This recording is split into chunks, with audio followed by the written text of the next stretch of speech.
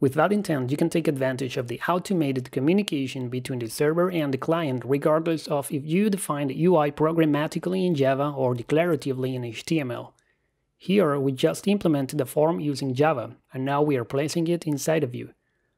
But we can implement this same form declaratively using HTML templates as well.